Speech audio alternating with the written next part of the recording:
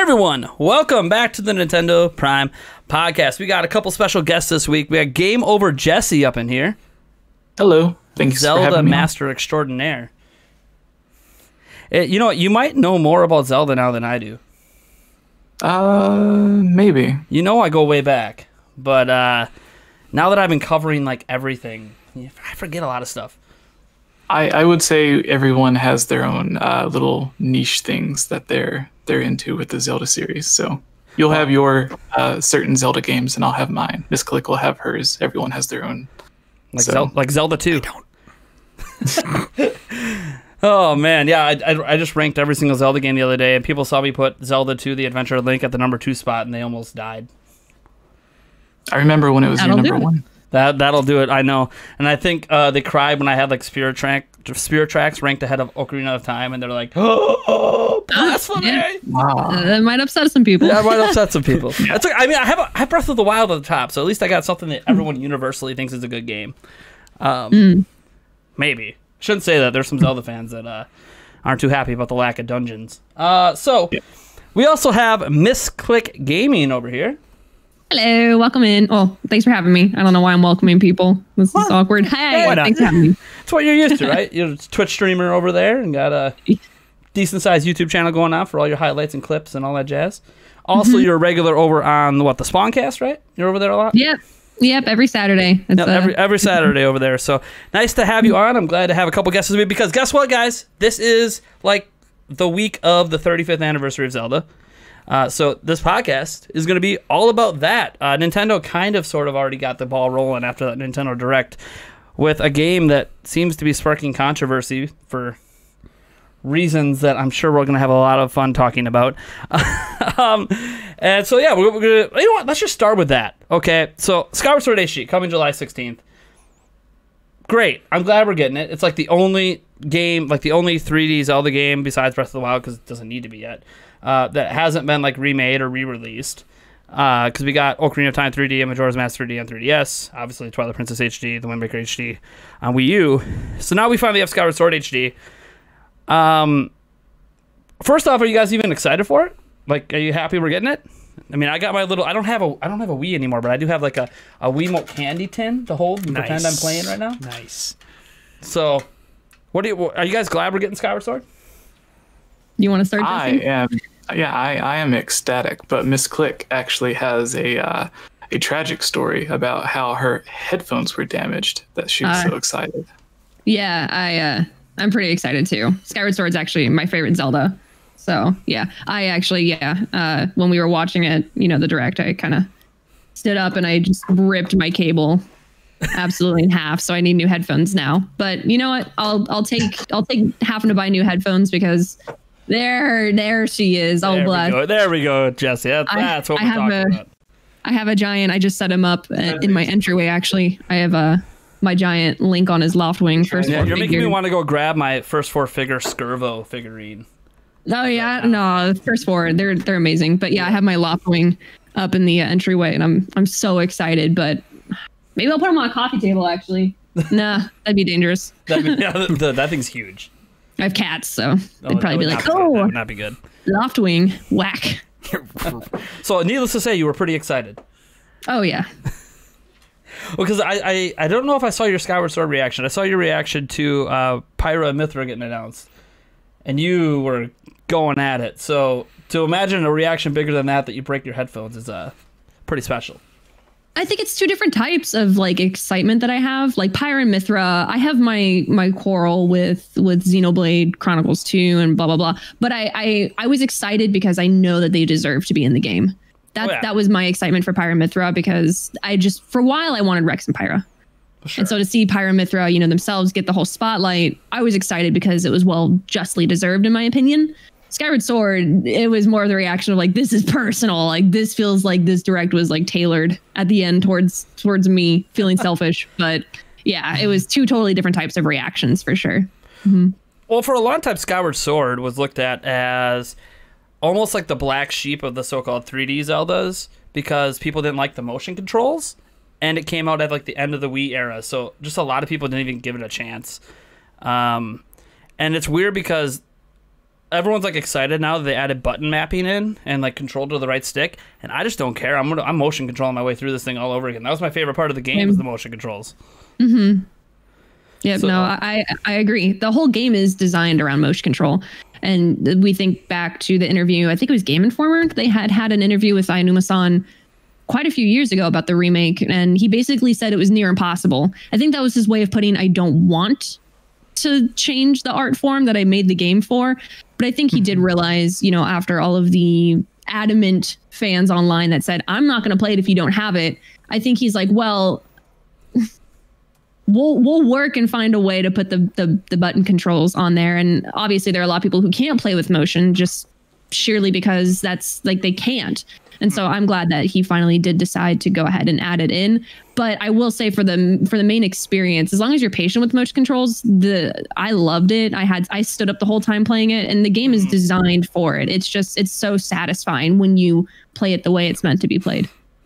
Yeah, it was funny. I remember the controversy way back when, was it GameSpot's review of it or whatever? They said like the motion controls are dog crap, and then they show a video of the guy trying to do it, and he's like literally Wiimote waggling trying to attack, and it's like, but like, did you not watch the tutorials? You are literally playing the game incorrectly and then complaining it's not doing what you want it to do. Right. And yeah, it's not Twilight Princess. That was a huge thing back then, because when the game was first shown off by Nintendo, it also didn't work on stage. Oops. So it was kind of... That was mighty unfortunate, just because, like, sheerly for the fact of a stage setup's not going to be the same as a home setup. Plus, you have all that Bluetooth interference. Same thing for sure. What happened with the Wii U era with the Splatoon community. They'd have tournaments and LANs, but they have all the Wii U's in the same room, and trying to use those controllers, you had a lot of interference. So when you had like tournaments and LANs for the Splatoon community, they had to be in separate rooms because all the controllers and the Bluetooth devices were interfering with each other. So they couldn't even host the tournament properly like the first couple times. So they had to split it up. And it's just unfortunate that people look to that presentation and not think about the technological kind of interferences that they had to experience. And I felt bad for Miyamoto-san and everything, because he was so excited, and they were just like children on Christmas Day. And you could tell they were trying to smile through it, and they handled it pretty well, I think. It's worked in practice. Yeah, Skyward Sword was also a lot of people, whenever they think of the Zelda series, obviously they think of Aonuma now, but I think after Ocarina of Time, Aonuma started to take over the Zelda series, but Skyward Sword was actually the game where Miyamoto returned as producer or something like that to have more involvement with the Zelda game for like one last hurrah or whatever. So it's kind of sad that it ended up getting the attention that it did for the wrong reasons, I suppose. And even after Skyward Sword released, I remember there was a bunch of interviews with Aonuma when they were talking about Zelda before it was even known as Zelda Wii U. They were just talking about the future of the Zelda series, and he was saying that they loved the one-to-one motion control so much that they can't imagine making a Zelda game without it anymore. And it's kind of interesting to see how that's gone, to where not only did they make Zelda games without it, but they also ended up remaking that exact game with optional controls. So it's interesting to see how like their vision of what they want the Zelda series to become is influenced by the fans and the popular overall demand community. Yeah. I mean, it's not surprising, because at the time Skyward Sword was like the most expensive game Nintendo had ever made, and then it only sold 3.5 million, which was a huge letdown for them on a 100 million plus system like that. Like it was just, it must have felt so bad to be them and like just feel their vision be rejected by the very community that they thought they were creating this masterpiece for. Getting Miyamoto directly back involved again for this, pivotal game, because even like motion controls not only was supposed to be the future of the franchise, the game itself is like the story that sets up everything. So it was such a pivotal game, and so many, to think now, Breath of the Wild blowing up with 20 plus million sales, and knowing that, hey, there's like 16 million Zelda fans now, like brand new, that have no idea why Zelda is the way it is because they didn't play this game. That's right. One exciting reason that's coming back. And they had to do the button controls to make it more accessible. Plus, with Switch Lite, you kind of, You know, you Sure. kind of shoehorn in where every game has to have traditional controls in some way, and I'm sure it'll work fine. I didn't get as crazy as you, Missclick. I didn't stand up while playing it all the time. I discovered that wrist flicks will work just as well as big arm movements. Okay.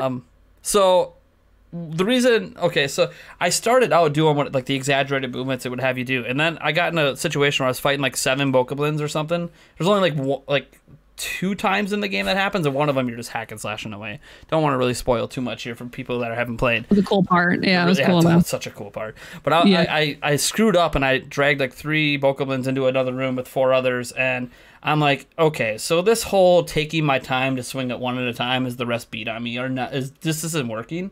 What happens if I just flick? Oh, look at this! I can flick my wrist and I can like rapid attack. Oh, okay. Thank you. You did make it so you can do this. You just don't tell people about it. All right, cool. We're good.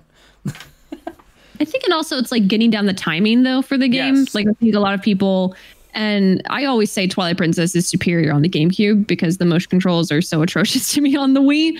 And people who played Twilight Princess on the Wii, I think, expected Skyward Sword to be the same. Yep. So when they couldn't achieve the same goal, from like shaking just the nunchuck randomly to do a spin attack or something, it was pretty jarring for them. But I feel like when you dedicate enough time to play the tutorial, to learn it, you kind of get the timing down. You can kind of, I guess, move down into the finer movements of things because you're not just trying to like fish hands McGee it. You know what I mean? Like you're not just like flopping everywhere. So, I mean, Twilight Princess really set those expectations of like just wiggle your way through, and then when you use the bow, point and shoot. Right. And to be fair, there is a point and shoot item in there. It's just not the bow. I always thought like the frustrations with the bow to be interesting since they did it in Wii Sports Resort, and that sold a lot of copies. This is true. Different audience, I guess, maybe. Okay, so I think we're all pretty glad that it's coming back. It's in HD. It looks better than ever. 60 FPS. That should be really nice.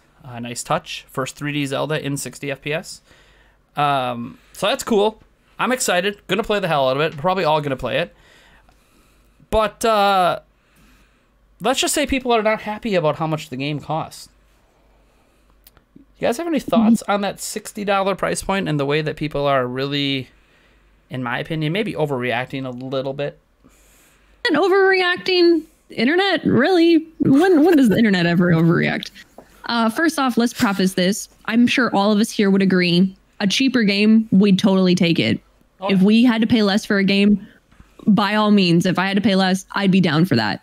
Yep. But unfortunately, we are dealing with companies, game companies who make decisions that we might not always understand.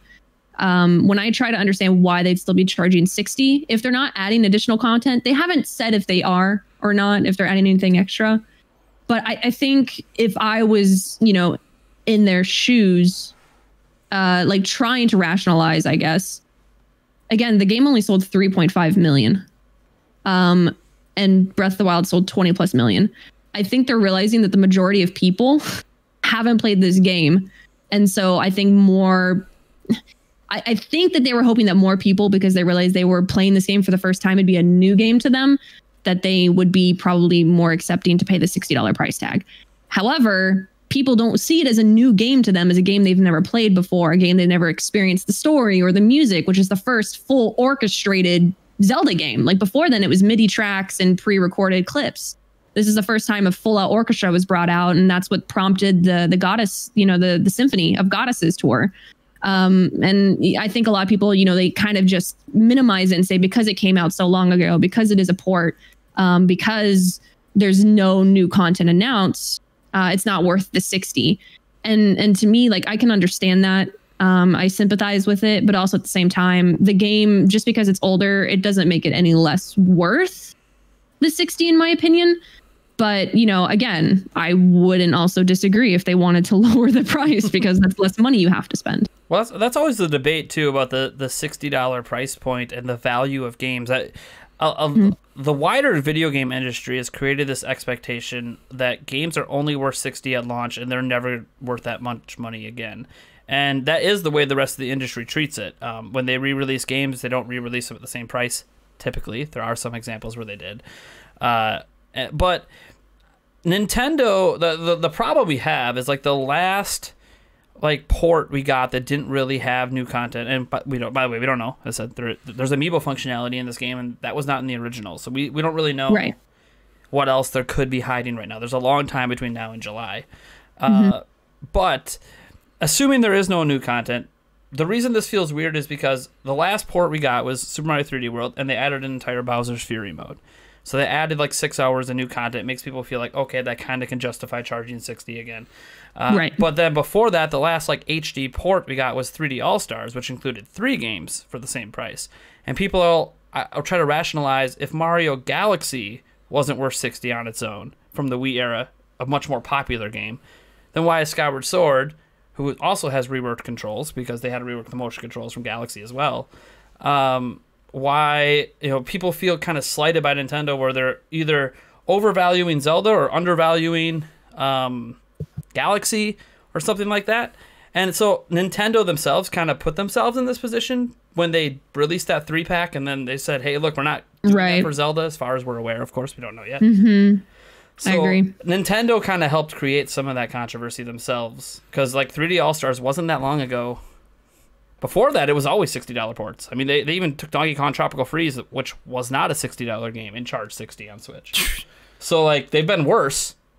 And people bring up the fact that on Wii, Skyward Sword was $50 at launch. Right, back then. If you got the or whatever. Yeah. I think it's really hard to, again, rationalize because you're trying to understand people who are sitting in a room and just make decisions, and we're obviously not there. And this isn't me defending them. This is me like just thinking out loud of why I try to rationalize. From the sounds of it is they really just love Skyward Sword that much. Like it means that much to them. And I mean, granted, like maybe that's adding personal feelings into business, and maybe that is more of a detriment. Maybe, I think it would serve everybody better if Nintendo, had lowered the price. They'd sell more copies. People wouldn't have as much controversy. I don't know at what point, people would all be pleased. I think people are going to be, unhappy regardless. But definitely, I do agree. Having the trilogy out, at 60, you're basically getting 3 games for that price. People were still upset about it. They were also upset about the timed release and everything. We still don't know if Zelda's is going to be a timed release if they do bring out more games, which I feel like they still are. I think honestly, like Nintendo is just like, we find this important, so we're going to charge this much for it. And, I think Nintendo's made a lot of business practices that are completely out there. So I'm not fully surprised by it. Actually, the week before on the Spawncast, we had talked about it. OJ and I were specifically saying Skyward Sword is going to be by itself. It's going to be $60, and there's going to be something else for us at the later on in the year. And that's exactly what happened, and people were still upset. So for us, I think it's just like it's learning to identify that Nintendo just does things that don't always make as much sense as the rest of the industry. And sometimes that's a good thing. And then obviously sometimes that's a very bad thing. Well, I think when you look at the Skyward Sword in particular, because I did a video on this, Nintendo's a business. So the first thing to think about is what can we get away with pricing? So with 3D All-Stars, they made it a limited release. People got pissed about it, right? They did the whole fear of missing out. You got to buy it now before March 31st next year. And if you don't, you won't even have it digitally. We're just taking it away from you, which they'll probably end up repackaging them on an individual basis, knowing Nintendo, and selling them at $30-$40 a pop. I have no idea. That just feels like a very Nintendo thing to do. But even if they don't, or even if they bring it back, like they make you wait a year and they're like, oh, did you miss it the first time? Like with the NES Classic, let's bring it back again. Which is also a very Nintendo thing to do. I think that they look at it as just a purely business perspective. It's Zelda. Zelda's more popular now than it's ever been in the history of the franchise. It's not even close. Most people haven't played this game. It's going to be a new game for most people. We're going to sell at least 8 million copies of it at $60 a pop. Yes. And from a business perspective, well, to make that much money at $40 a pop, they'd have to sell 12 million. At $30 a pop, they'd have to sell 16 million copies. They probably don't think even at $30 a pop, it's selling 16 million copies. They need to balance out how much money they can make to maximize their profits, because Nintendo is a business. They first and foremost don't care about you, the consumer. They care about making money. Now, they try to make money by making good products, at least what they feel is good products. Sometimes they're always not all they are cracked up to be. But Skyward Sword to me was all it was cracked up to be back in the day, let alone today, and fixing the issue that people had with it when they didn't like the motion controls. So I think it's all about perceived value. How many people are going to spend $60 and be perfectly happy with the game and spend hundreds of hours with it, versus how many people are going to spend $60 and feel like they got ripped off? Of course. And you don't have to buy a game. I always put this out. You never have to buy something. You don't like the price, don't pay it. Right. Or buy it used. That's a very valid reason still to this day, too. I buy a lot of things used because I don't want to pay full retail price for it. And if sales drop off a cliff, it's going to end up in discount bins in a year anyways. Yeah, for sure. Yeah. Not Nintendo, obviously. First-party sales are very rare, but... It will not be a Nintendo Select before the end of the generation. Yeah. Sorry. I know people might be hoping for a $20 version, but I mean, it just... Nintendo, no. They're still selling Breath of the Wild at MSRP of $60 4 years later, with no sign they're slowing down that until maybe will they even lower it when Breath of the Wild 2 comes out? They might just say, nope. You want Breath of the Wild 2? Go buy the first game so you know what's happening in the second game. Oh, and then go spend 60 more on Age of Calamity, so then you really know everything going on. No. They put a code at the end of they rework and release a patch to the end of Breath of the Wild, so you have to play Breath of the Wild first to get into Breath of the Wild 2. God. That would be horrible. Oh, and they'd charge you $5 for that little patch. For sure. Oh, the gatekeeping. Little extra story DLC connecting it. Yeah. By the way, $5. Oh, God. I don't think they're going to go that far. No. Keeping Breath of the Wild at 60. I mean, the thing is, Breath of the Wild, and this is Nintendo's logic most of the time, is, well, our titles keep landing in the top 20 every month worldwide. Why are we going to lower our price and lose money? There is a reason why they have how much money in the bank. I think everyone wishes, every company wishes they didn't have to lower their game prices and keep their games in the top 20, just always. Well, that's the pattern that Nintendo's typically always had. You always see third parties and even PlayStation and Xbox over a year or two after the game releases, you'll slowly see the $60 price tag go to like 50, 40, 30 and get lower and lower. Sometimes not so slow. But with Nintendo, but with Nintendo, it's like you can go and until it's released as a Nintendo Select, it's still at that same price that it launched at. And people forget, by the time they make a game on Nintendo Select, if there even is a Nintendo Select line on Switch, which I don't know if there will be, right? Because literally every game they release is breaking records. So they obviously clearly don't see a reason. Just keep releasing more games. I have hope for ARMS. Yeah, I'm wondering if that might be one of the first ones whenever they announce ARMS 2, it'd be like, hey, now you can get ARMS for $20. But anyways, I think that Nintendo doesn't do that Select line until it's to a point the game is just not selling at all. Like, I think back, they rapid fired Selects back on Wii U, but nothing was really selling. So they really were just trying to get all the sales they could. Like, people bring up, well, Skyward Sword HD costs more than Twilight Princess and the Wind Waker HD, which had more work put into them. Okay, but how many Wii U sold? Yeah, I'm like, they're just really trying to get... I mean, as I said, they sold Donkey Kong Tropical Freeze at $40 on Wii U because they just wanted the game to sell.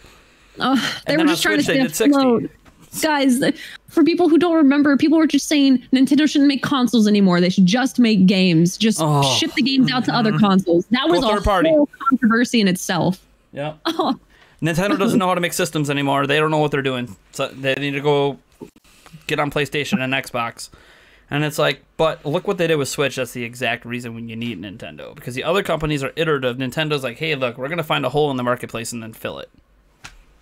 Sure, yeah. Or they create a whole new niche you didn't even know you wanted. Yeah.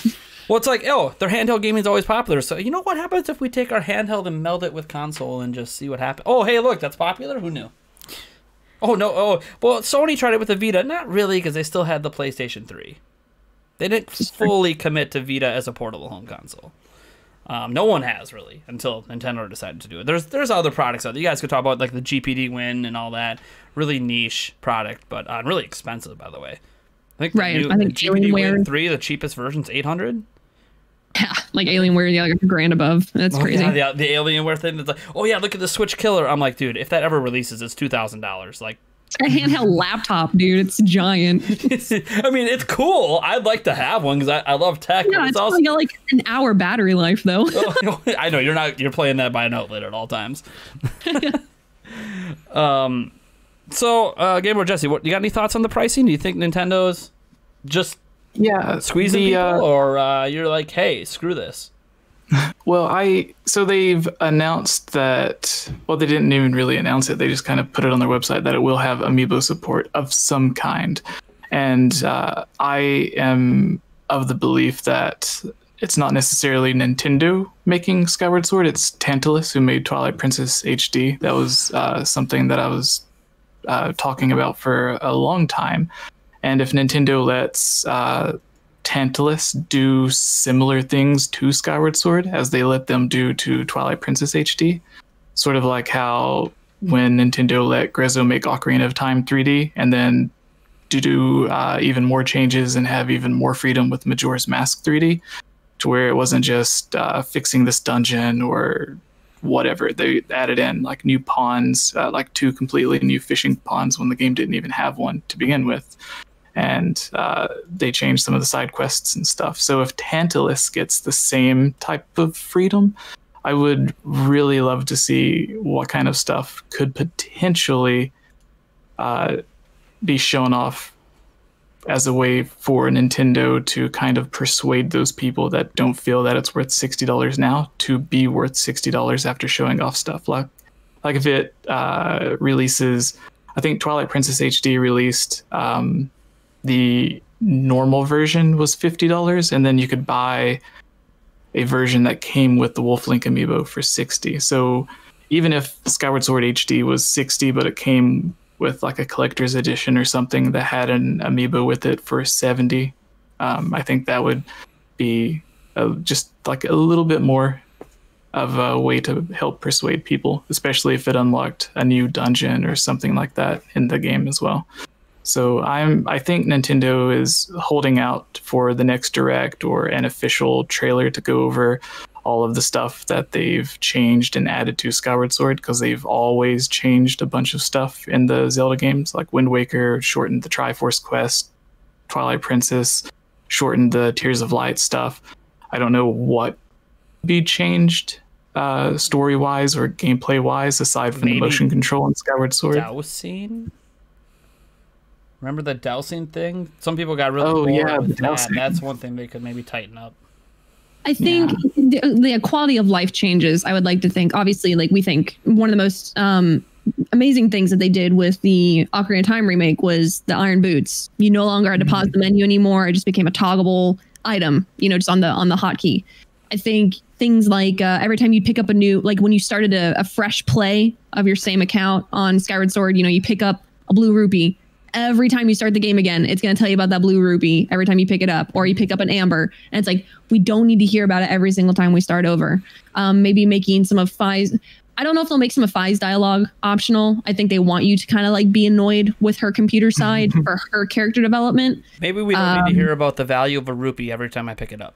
Oh, yeah. Exactly. Yeah. That's exactly what I mean. Yeah, I think quality of life things. I would like to think that they've seen enough people talking about it online to where, it's kind of been enough feedback to where they could just change that. But again, it's hard to know with Nintendo sometimes. Yeah. And another thing that I would like to see is if, when you're flying on the Loft Wing, they have those little portal things or whatever that you fly through the circle floating rock structure. Yeah, and it gives you a big speed boost. And that's similar to Wind Waker HD. They felt that it took too long to sail from one place to another, so they gave you that extra sail. So if they made flying from one place to another on a Loft Wing faster, like they did in the other games, or even if something like how you could just press a button and go from Wolf Link to Hylian Link in Twilight Princess, if they had something towards just a press of a button to go up into the sky. That way you don't have to search for whatever specific bird statue. Yeah, or a deck to jump off of. If you could just press the button and then it would send you. Daniel and I were talking about it would be really cool if they had something like, instead of having to load in Skyloft when you're flying through it, if all of the sky was, because of the extra processing power of the Switch, if it was all just rendered together instead of like each area being individual. Oh, that'd be cool. Yeah, that would be nice. That would be really nice. I mean, there's a lot of things they could do. How much they're going to, I don't know. Right. All right, let's move on. I could literally, we could make this just the Skyward Sword podcast. I swear, I love that game so much. It's in my top 5. So, I do want to ask Eric. You're okay. So Eric, you are kind of a raw gaming consumer in general these days. You're more old school in terms of when you used to play games.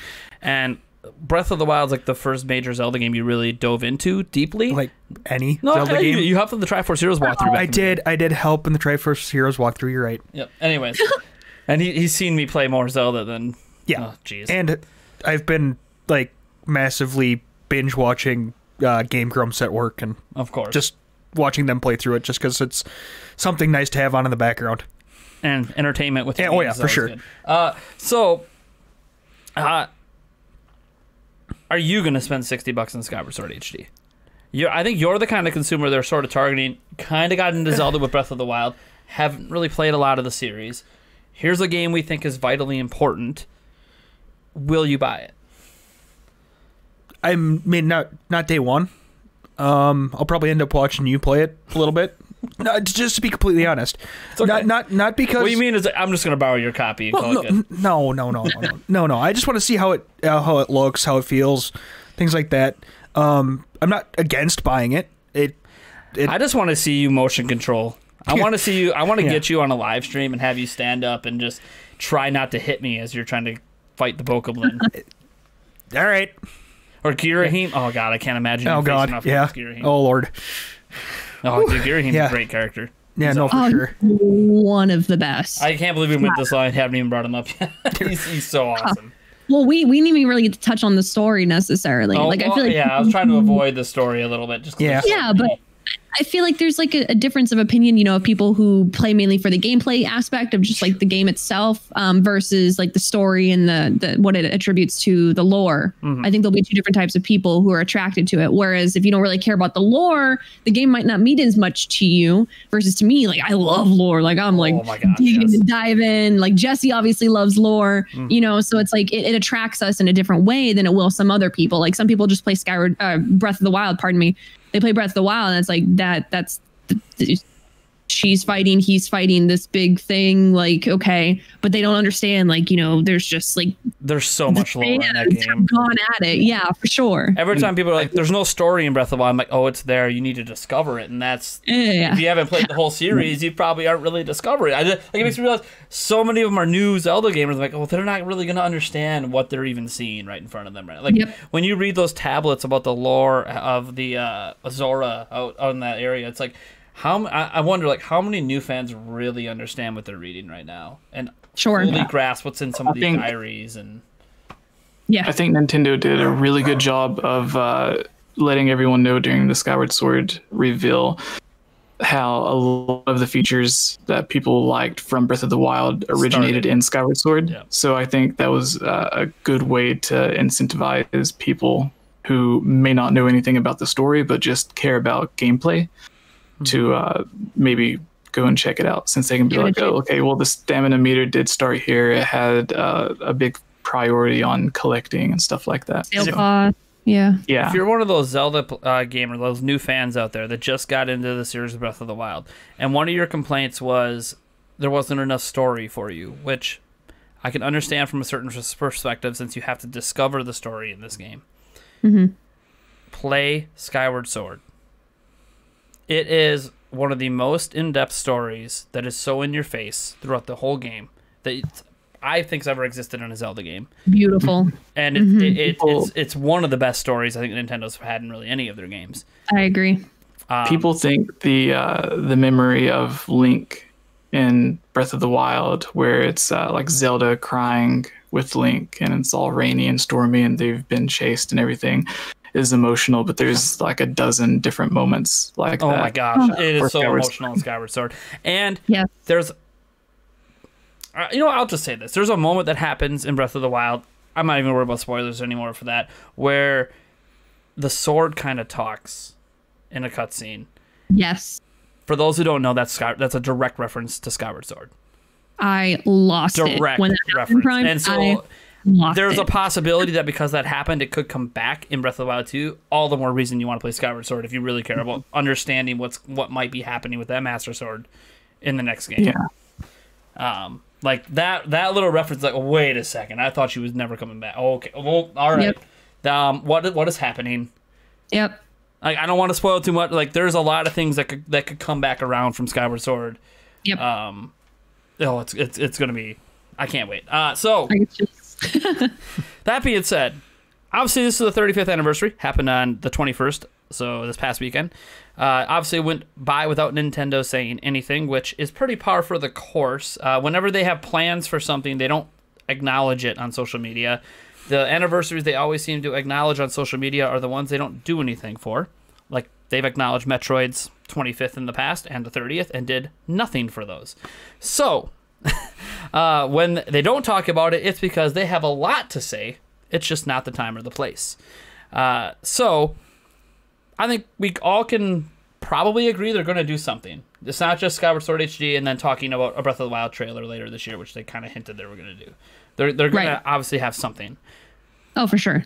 I mean, Zelda's more popular than it's ever been. If there's ever, I mean, guys, they've done Symphony of the Goddess tours like twice. They've celebrated every 5 years since the 20th anniversary, releasing multiple Zelda games. Grezzo themselves working on like 2 games per anniversary practically. So this gets into what do we think's actually going to happen for the 35th. There's been some rumors floating out there, some speculation. Game Over Jesse at the center of some of those rumors. But let's start with Game Over Jesse. What do you think is actually going to happen for the 35th anniversary besides the obvious Skyward Sword HD and potential dropping of Breath of the Wild 2 at some point? Okay, so let's see. So we have Skyward Sword HD, Age of Calamity DLC, and at least information that we Breath of the Wild 2. Forward to Breath of the Wild 2, yeah. Yeah. And at then they said we're going to hear about it. That's all they promised so far. Yeah. So, aside from that, that takes care of like Koei Tecmo, Nintendo, Tantalus, and yeah. So that leaves like Grezzo, who, as you mentioned, for the 25th anniversary, since they began, they have been working nonstop on at least one Zelda game. Sometimes they even have 2 Zelda games in development. And during the 25th anniversary and leading up to the 30th anniversary, they actually released 2 Zelda games and then immediately began production on a 3rd Zelda game. And if they follow that pattern, then that gives at least 2 games to expect from them, since they already worked on Ocarina of Time 3D and Majora's Mask 3D. And they are also, aside from Zelda games, they are known to really quickly be able to port their 3DS titles to the Switch or even the PlayStation 4.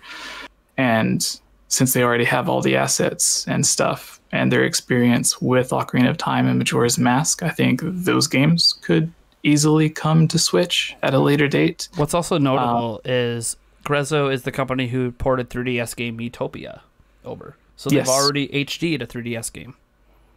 Yes. So that's notable. So there was a bunch of people that had been wondering, since they worked on Miitopia, does that mean that they couldn't have been working on any Zelda ports or remakes?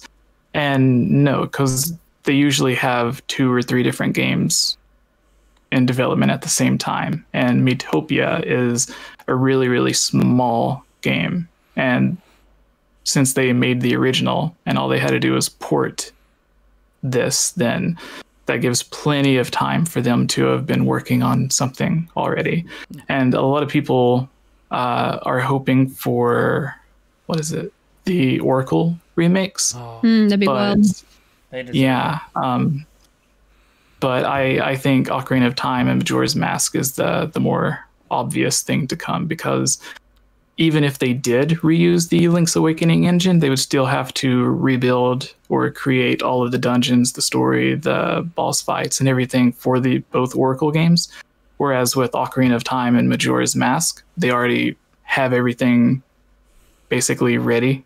They just need to put it on Switch. And yeah, what people don't realize is a lot of the 3DS games almost all the assets in those games are created in HD and then downsampled for the 3DS screen to make the image files smaller. Like when art designers go out there and they're making like models, they're not making models in 480p. Like the models are way more detailed. Like we've seen on emulators, these games run in HD, and like there's more detail in those models than you can see on the 3DS screen, and that's because those models weren't made at that resolution. So while some people obviously would love to see like a real remake of Ocarina of Time, because we've seen some of those Unreal Engine 4 recreations by fans, and some people, to be fair, I want to be clear here, some people don't actually like the 3DS remakes. Especially Majora's Mask, they made some fundamental changes in that really... I would say if they brought them over, specifically the boss fights, they'd have to, I would say, revert to the older mechanics, you know, of like having the boss fights not have like the giant eyeball on them to make it easier for the DS players. You know, like revert certain things, but keep the overall. And like the Zora swimming in Majora's Mask, I don't know what they were doing in that 3D version. It's legitimately worse. I don't know what they were thinking. Yeah. And you mentioned earlier, well, actually we kind of all touched on it, just the business decisions from Nintendo and charging the $60 price. Since they are known for what would likely be the better business decision and not decision for the fans, I think that's also a big reason as to why we would expect Ocarina of Time, because they already have all the assets and they're experienced with the game and porting 3DS games to Switch really quickly. And it's a big game too. Even if it's just Ocarina of Time by itself, that alone being ported to the Switch would take less than half the time it would take to make one of the Oracle games, because they would actually have to create and build everything for one of the Oracle ports or one of the Oracle remakes. And then after they finish it, Ocarina of Time by itself, I think, this is just my opinion, but I think for $60, Ocarina of Time HD alone would sell more than twice as many copies as a bundle for both Oracle games in HD at $60. Oh, no doubt. Oh, sure. Yeah. So the business decision is, why wouldn't they create the game that they can finish really quickly with a small team and make 2 to 4 times as much money as the Oracle games? So and then use that money to fund the Oracle games, since it would be a longer development time. So let's presume, okay, that they're bringing at least Ocarina of Time 3D over, if not that and Majora's Mask. How does the release slate work with the basically there's been 2 major journalists essentially come out and say, look, the Wind Waker HD and Twilight Princess HD are coming later this year. They're just coming. We're just straight up telling you. It's not even going to be a surprise. They're coming. Okay.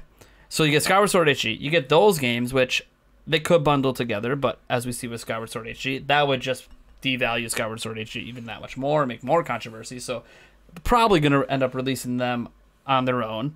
And then you have Ocarina of Time. Like, you're starting to get to the point where that's like 4 or 5, new, re-releasing of old games. Whereas, yes, you could argue because there was 4 games for the Mario anniversary because of the 3-pack with 3D All-Stars and then 3D World. And well, technically, Paper Mario was a new game. It was planned to be part of the anniversary, but it leaked, so they went ahead and announced it early. And they also had I didn't know that. The weird Game & Watch thing, and then the Mario 35 and the crazy, bizarre, but amazing Mario Kart Home Live. Yeah, Home Live. Yeah, that thing. So like they had that's a lot of new compared to old. Yeah, and similarly with Zelda, I think that it's not just going to be this year, that we could see, like, if those rumors are true and Wind Waker and Twilight Princess does, if the big Zelda summer game is Skyward Sword HD, and then Wind Waker and Twilight Princess come out towards the end of the year, just as 3D World and Bowser's Fury came out the year after the announcement, I think the 35th anniversary for Zelda could also easily carry over into the next year. Oh, for sure. I would be surprised if we saw Breath of the Wild by the end of this year. Breath of the Wild 2.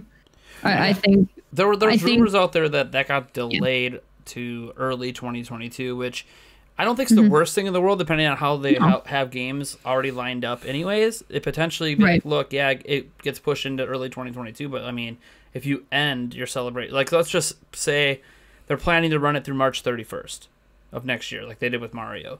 Okay, well then, literally, I mean, if you really want to be special, you could launch it on March 3rd, and it'd be the 5-year anniversary of Breath of the Wild. Exactly. That's exactly what I was hoping for. If they wanted to aim for a date that had significance, that would also make sense for their fiscal year. Throw it on the anniversary of the first Breath of the Wild. Yeah, and that's kind of the window that I was. March, and that would be an awesome end of the fiscal year for them. Yeah, right. That could yeah, people are feeling nostalgic. No, I agree. I think also, though, the pull of obviously like a Zelda Collector's Edition again, you know, the last one we saw really was back on the GameCube, and that today is still like one of my most treasured items because it was limited. In the fact of when you look back, you can only get it for a certain amount of time and in a certain manner. You know, there are very few ways that you could get it. And that is still, you know, that is still prized among many as a very, you know, rare find. And if you can find that, like snag it up. I think that I don't know what all they throw on a collection. I would like to think that they do a collection towards the end of the year, and that would probably be more towards the holiday experience. But I mean, it's a good year to be a returning Zelda fan. It's a good year to be a new Zelda fan. And it's a good year for Nintendo for sure, in the sense that they know that there are a lot of new eyes and new appetites for people to experience more of this series, but also looking forward to and kind of being driven by that hype for Breath of the Wild 2, to where you have all this space in between and it's like, oh, more Zelda stuff. You know, this isn't what I really was waiting for, which was Breath of the Wild 2, but now I'm really excited, so I'm going to buy it anyway. And believe it or not, that's a huge marketing strategy that many brands will use. And I think a lot of people don't look at it from that element. But if you go to school, obviously, for like marketing and stuff like that, you tend to whet the appetite and then keep the psyche on it, and then you feed things in between, and it works very, very well. So I mean, it's exciting. But yeah, as far as what they do specifically, if they do bring the 3Ds over, even if they brought, I know some of the Spawncast guys were talking about it last week, they'd love just having like the handhelds on Nintendo Switch Online, you know, bringing some of those over. There are tons of different things they could do. Again, it just comes down to what will they actually put the effort into doing just yet. I was thinking it comes down to release slate. So sure. Setting aside Zelda, like Nintendo has almost a major game now every month heading up to Skyward Sword in July, whether it's from them or from a third party like Monster Hunter Rise next month. Bravely Default 2, I guess you would say, is the big one this month, although Mario 3D World plus Bowser's Fury was really the big one for Nintendo anyways. So I think it comes down to release slate as well, because you can't ignore that we're technically still in a little bit of a pandemic right now. I know hopefully by the end of this year we're finally moving on, but we'll see. So there is always a thought process that a lot of new games from Nintendo might be like not even ready to go this year. Which is why Breath of the Wild 2 delayed. Why the only like new game we got announced besides another Mario sports game was Splatoon 3, which they said isn't coming till next year. Right. So it makes me wonder if they might be really relying on like the 35th anniversary of Zelda, 25th anniversary of Pokemon. Maybe, I mean, look, Nintendo doesn't really celebrate Metroid the way that it should be celebrated. Oh, like I agree. A Prime Trilogy HD or something like that, or a 2D. I don't like, just get something out the door for Metroid. Like, pretend it actually exists for at least a single release. I feel like they don't want to make the same mistake they made with Bayonetta. You know, Bayonetta 3 was teased, and then we had 1 and 2 kind of, you know, launched to hype that up, and then it's been forever. We haven't heard anything about Bayonetta 3. So yeah. I think development's going well. What are you talking about? Yeah, I think when Prime 4 is you know, closer to release, that's when we'll see Metroid Prime. And if we don't hear news about 4, we'll see the Prime trilogy, and then we'll know 4 is coming along swimmingly. But yeah, I don't know. I think if it wasn't like a huge deal still, they wouldn't still have, you know, before every live direct, if you watch it live, they do have that COVID-19 disclaimer. And I think they wouldn't put such a focus on that still if it hadn't affected their games. You know, and I think that's why, you know, I still feel bad that Aonuma-san has to apologize. You know, like, sorry, no Breath of the Wild news right now. You're seeing me and I know what you want. I just can't give it to you yet. Yeah, you know, and I knew as soon as he stood up there, it wasn't going to be Breath of the Wild, but I know for many people, I think when they show it, they're just going to show it and then he'll be on screen.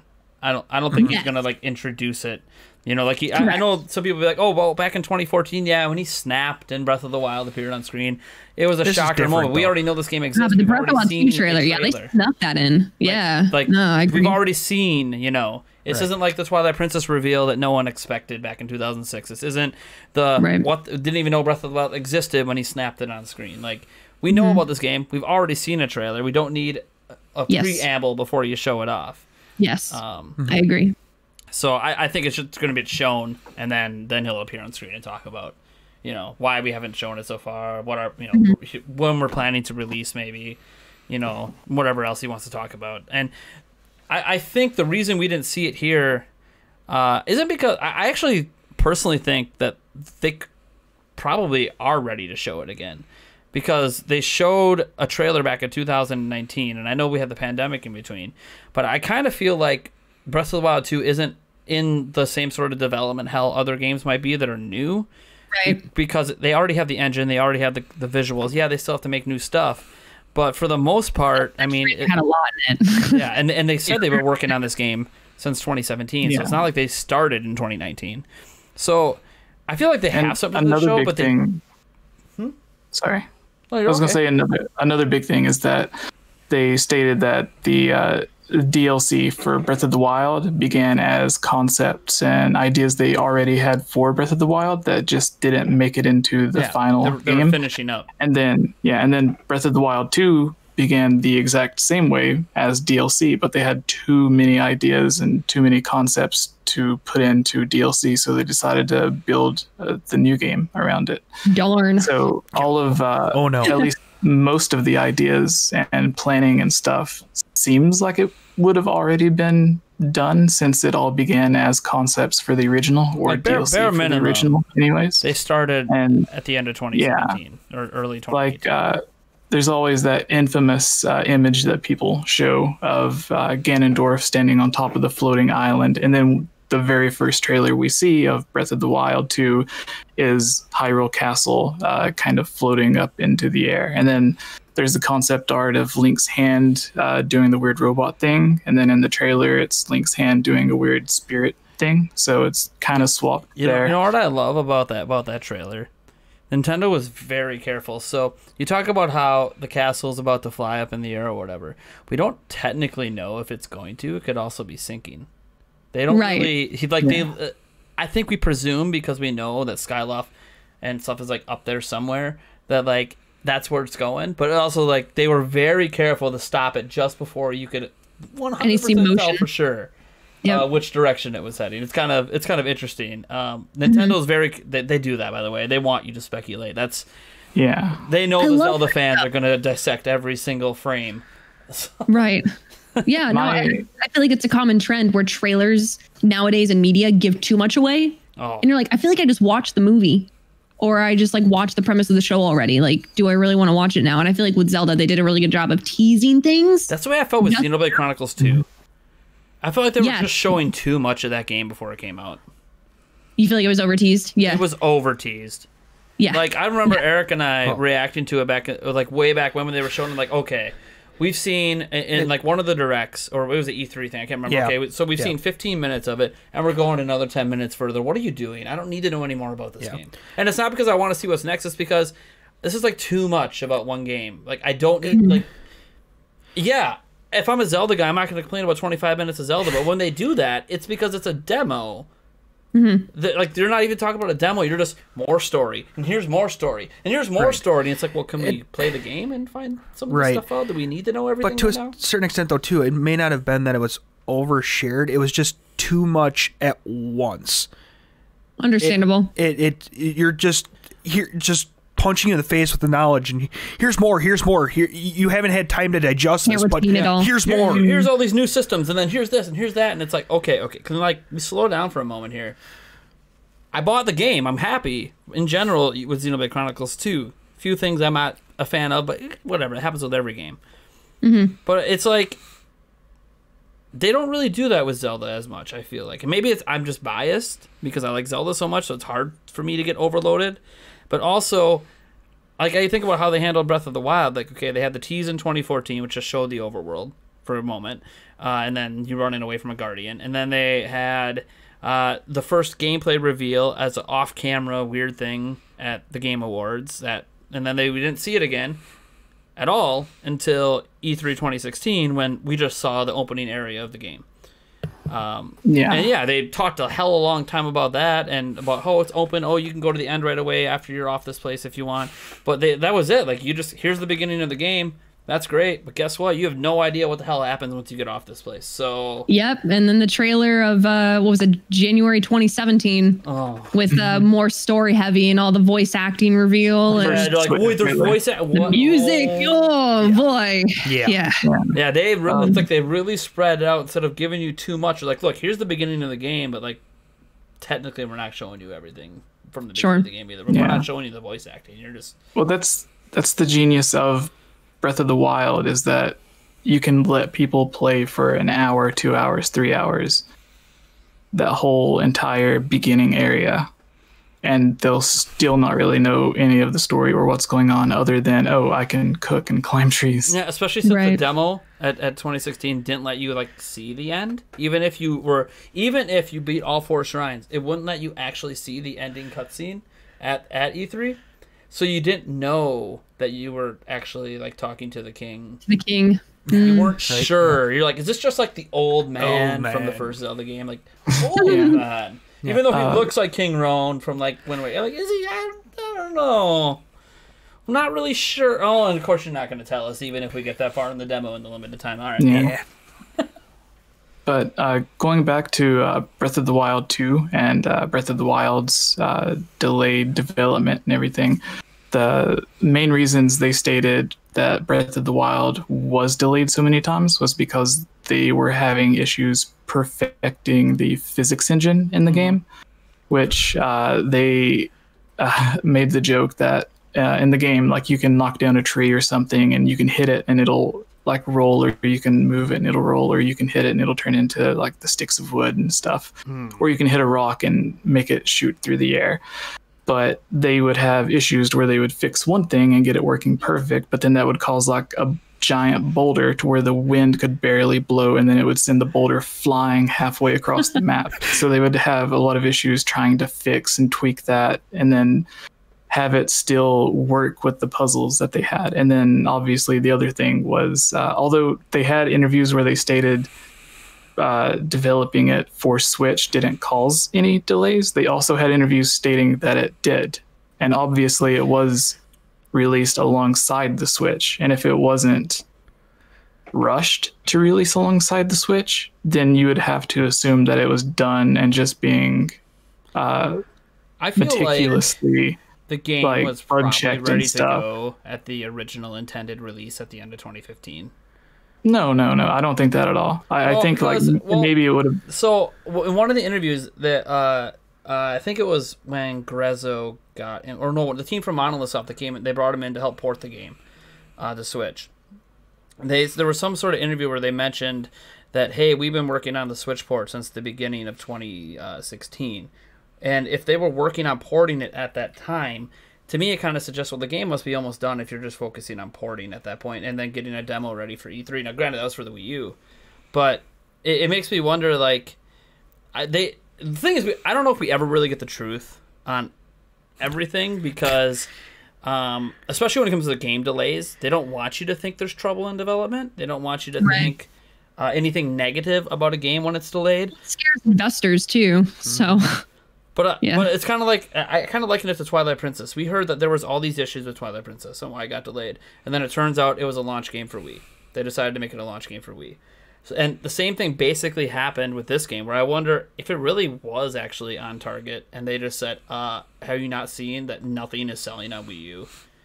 We can't take the game we spent the most money on in Skyward Sword this again. We need to do something on a new platform and hope it helps launch that new platform the way Twilight Princess did with Wii. And so I wonder like how much of that last year was like, hey, you know what? It doesn't matter that the game's ready because we are not releasing this on Wii U without it going to Switch at the same time. Yeah. And we'll never know. We'll never know.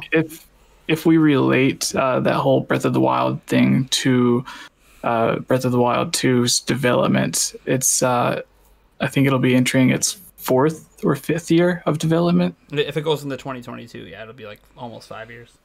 Yeah, and the original. We think about older console games. Yeah, the original took 5.5 years. Yes.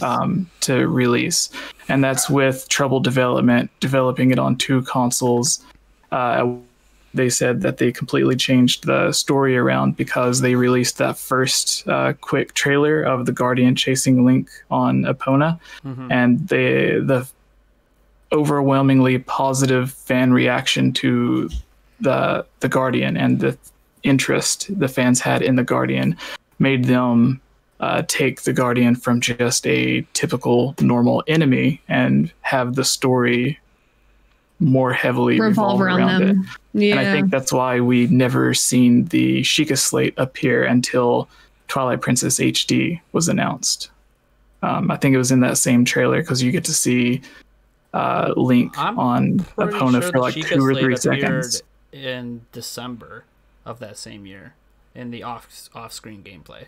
Because they used it, they lifted up and they marked the map, they marked the tower in the background and ran to it. It was a Wii U specific feature. The Sheikah Slate was supposed to be the Wii U tablet, and they showed that off in December of 2014. I was meaning like on his on the character model. You can see the Sheikah Slate like flapping or whatever and hitting the back. I don't remember. I'd have to go back and watch that 2014 footage. Because I remember I made a video about it, speculating that I thought it was the Book of Medora because I remember that video. Previously, before Breath of the Wild, they had Skyward Sword, where Zelda's father had the big book in the artwork that had the Sheikah symbol on it, and then for some reason in Ocarina of Time 3D, I know why you made that video. They added in a bunch of random Book of Medora lookalikes all over the place. Like you could go to the random Sheikah house or Lon Lon Ranch, and they would just be like the green book with the Sheikah symbol. So it was kind of odd to see it suddenly appear with Link, but I would have never guessed it was a tablet. Right. So my guess at the time was that it was a book. So. I think hearing all of it though, like the more we talk about, the fact of it getting delayed to be a Switch title as well as a dual release with the Wii U. I mean, I would like to see how Breath of the Wild 2 can improve the fact that it's made just for the Switch's hardware. Like, yes, the Switch isn't the most powerful console out there, but also because you're taking sacrifices, the fact that it's a hybrid console, I think it's really exciting to see how they're going to tailor things more towards the Switch and how much more beautiful the game could end up running on it. Because, I'll say for a fact, I love Splatoon and it is one of the most beautiful games on the Switch. It runs at a smooth 60. It's a shooter. There's lots of things going on that game, and it is just an absolute blast to play. If Breath of the Wild can be tailored any more towards, like Splatoon 2 was tailored towards the Switch versus the Wii U performance of Splatoon 1, I think that, we're going to see some really, really interesting elements. And then also, whether or not we're going to get the open world, or are we not? Are we getting more traditional dungeons? Are we getting a mix? Like, is it going to be more linear? Is it more story intensive? All on the performance of how the Switch is made to run it. Like, I get giddy thinking about it. Yeah. And that's an interesting thing as well because we even seen when Breath of the Wild originally released on the Switch, it did have some issues with frame drops and stuff. Yes. And then after a couple of patches, it slightly improved.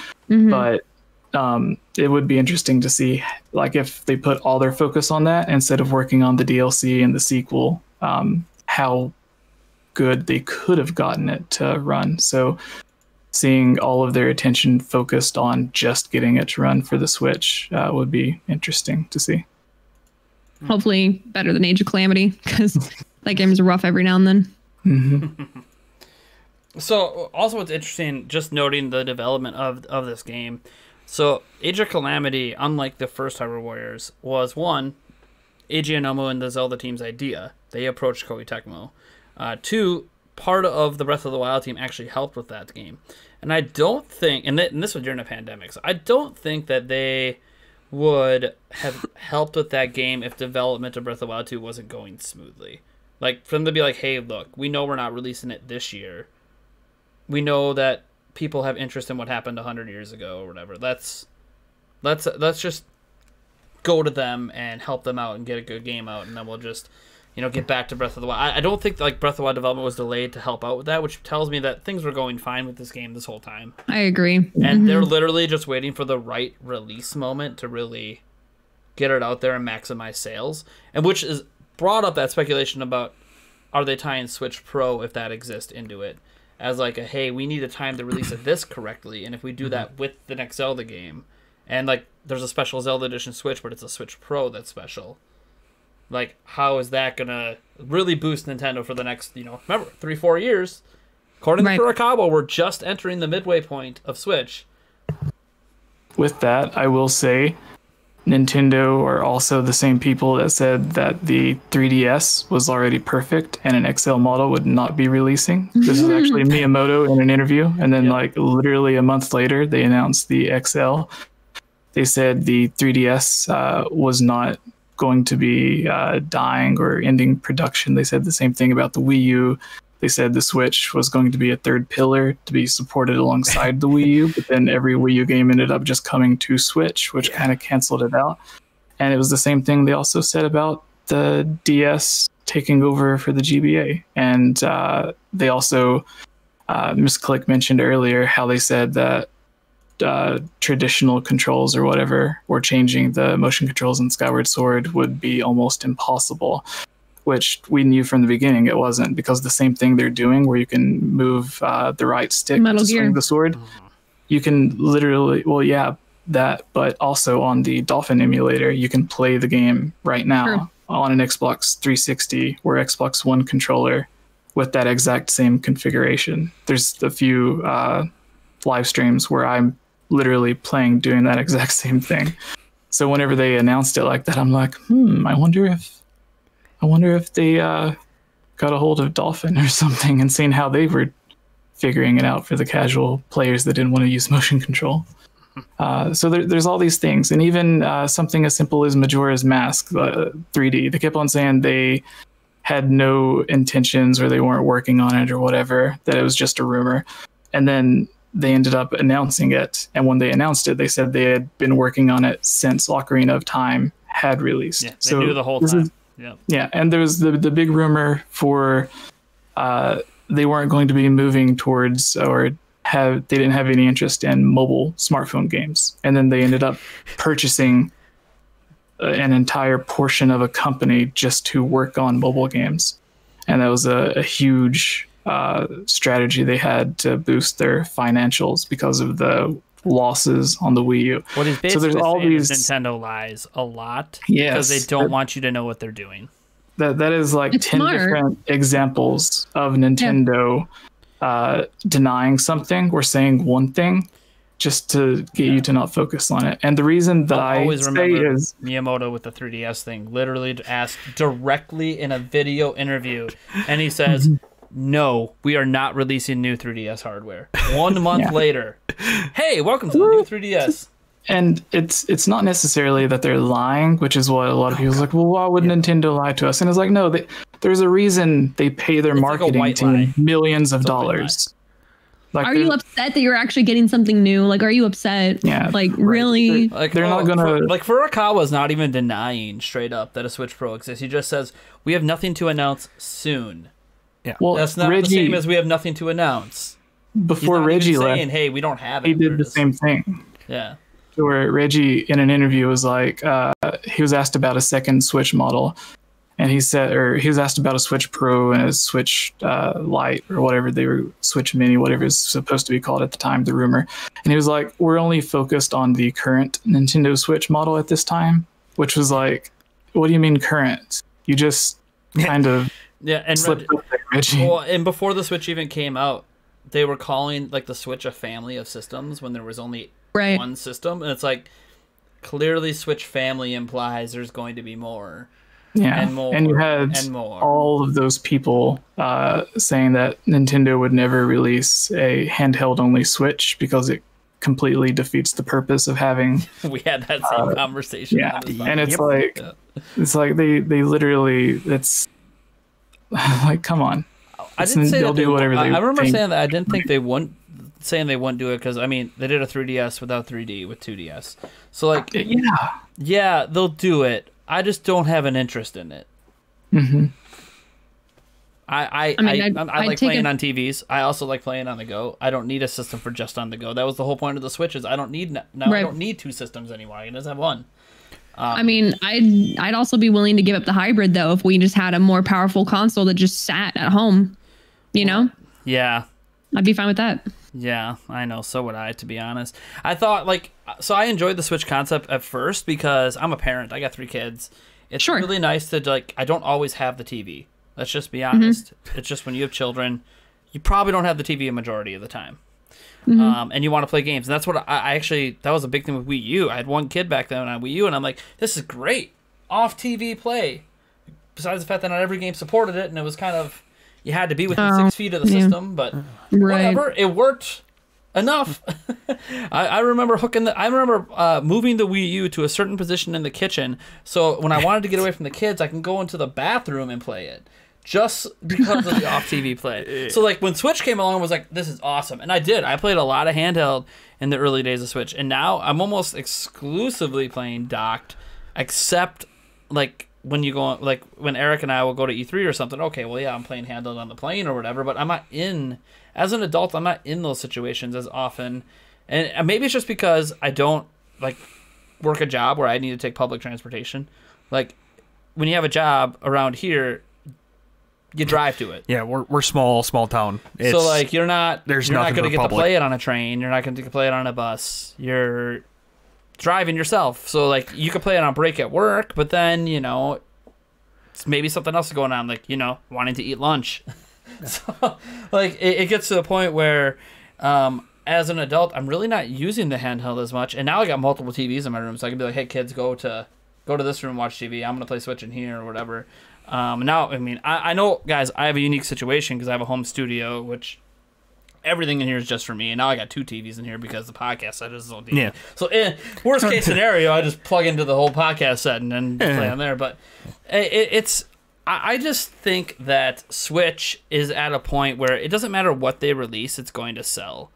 Whether it's a standalone system that's more powerful, which some people want, whether it's a more powerful Switch, whether it's just a sleeker Switch. If you think of the Game Boy Advance SP, wasn't really more powerful, but backlit screen and it clamshell. Looked cool. Looked cool, needed to get it. They released a Switch that's slightly better battery life, but no bezel, and they fixed the Joy-Cons. Boom, it's going to sell, even if they don't really do much with the power. Now, I know all the reports out there and supposed people are talking about how it's going to have DLSS, which means it has to have a better GPU. That's great. And we'll see. Maybe that's for a Switch 2. I don't know. I don't know what Nintendo has cooking.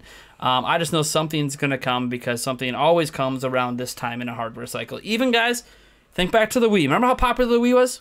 We got the Wii Mini. We did. Granted, it's a really crappy system and no one should buy it. But it looked cool. It was red and black. It was kind of cool looking, but that's about it. It was just like a showpiece. Good for kids. They remember it was supposed to be use it at cabins where you don't have internet. Okay, but it's more expensive than the version with internet. So why are we... All right. That was a marketing flaw. Yeah. Sure. All right, so let's kind of transition into towards the end of the podcast here. I want to... We've talked a lot about, obviously, Skyward Sword HD and then all the things that we think possibly could happen and things we want to happen for the 35th anniversary. We didn't get too much into merch or custom systems. Obviously, bring us all the merch, bring us all the custom systems. We'll buy what we want, and we won't buy what we want. That happens all the time. Yes, sir? Let me just throw out something here. Do you think for a collection, they would do Oracles plus Triforce? Just Triforce as Heroes? just as a collection for it, bring out the other games individually, but then as their collection...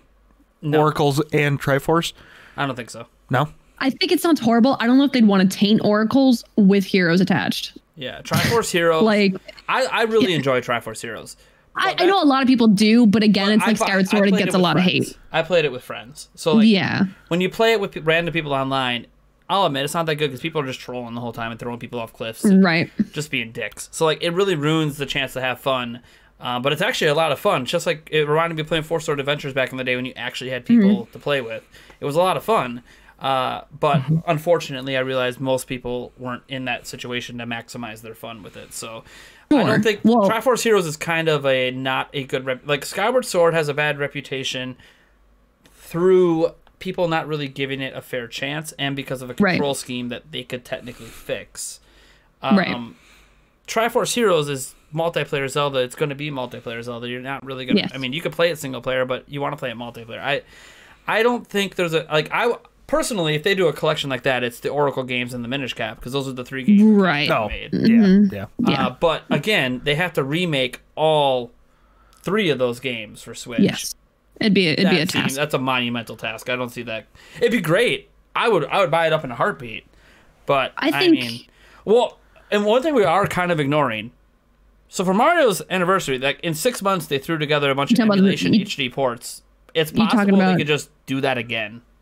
Yes, or they do the 99 kind of like Battle Royale, Tetris 99, Mario 35th that they did. They could do something like that with Zelda as well. Zelda Dungeon Run. Ever since Mario 35 came out, I've been wanting the Zelda Dungeon Runner 35 so bad. Yep, that'd be really cool. Donkey Kong's 40th is this year. Oh my God, is that game not built for that kind of gameplay? Donkey Kong. Yeah. Holy crud, dude. OG DK, 40 players. It would be awesome. That's like, we were doing this in the arcades back in the day. Let's go. But who really knows? I think between all the anniversaries, besides Pokemon, who has the Pokemon Company that does their own thing, and Zelda, that's clearly going to get the attention, I almost think DK has a better chance of being celebrated than Mario, just because DK was like the beginning of Nintendo really getting deep into gaming. And we'll see. But we'll see. I mean... DK games are also not super popular anymore, so we'll see what happens. Sorry, I just wanted to throw that out there. No, it's okay, man. No, it was good. What I want to kind of end with is, obviously, for each one of us, Zelda means something. It represents something to us. It's passionate. We're here on this podcast literally talking nothing but Zelda for this week because it is that big of an IP for multiple different reasons for us. So I'm going to start with Eric because I think... he's mostly experienced Zelda through me playing it, and then obviously, I'll never forget your reaction to the demo at E3. I've never seen Eric play a game and be that joyful since Mario 64. Yeah. Yeah. And we played the hell out of that demo at E3 because that's all we were there for. I was there at Zelda Informer. He was there to support me, and we literally for 3 straight days just kept getting back in the demo line. Oh yeah.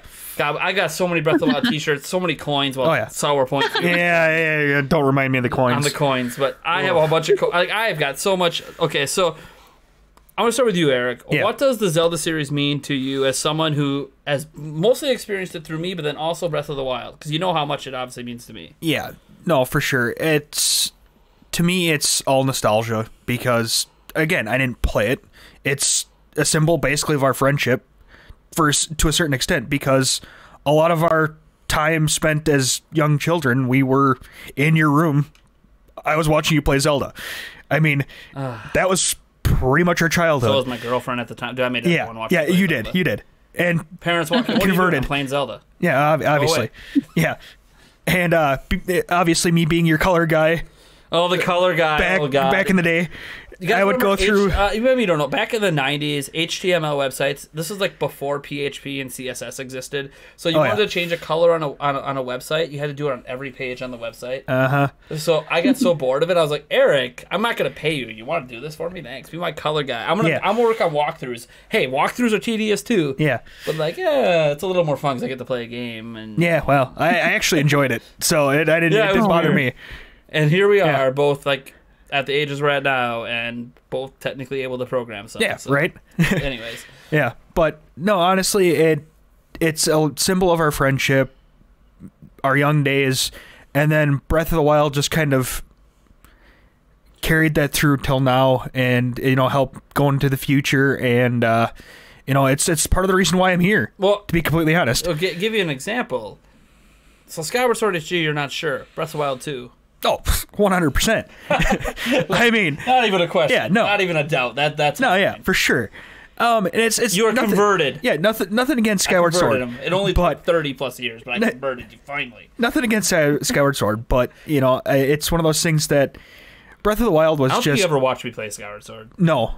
That was college days. Yep. So. But no, for sure, it was it's one of those things that Breath of the Wild is just so different yet so similar, yet it's just feels amazing. familiar, but Yes. feels new. Yes.